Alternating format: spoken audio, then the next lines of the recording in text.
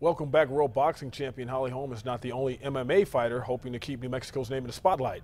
Our Lawrence Gilligan explains. Now it's Waterson going goodness. for the arm. Oh, it's over! Michelle Waterson has become the Invicta FC Atom Weight champion! Waterson strolled into Invicta FC 5 as the underdog against Jessica Penny, but came out sporting new hardware.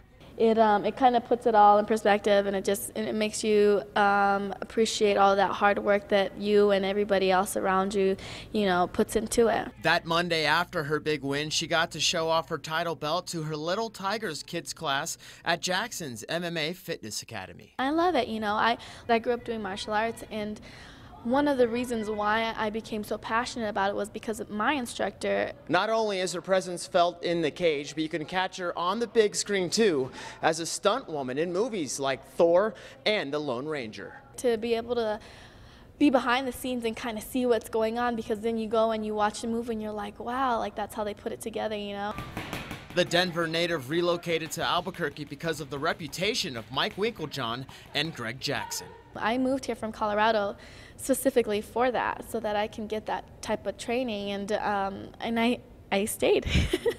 Waterson will defend her Invicta title in the fall. In Albuquerque, Lawrence Gilligan, KRQE News 13 Sports.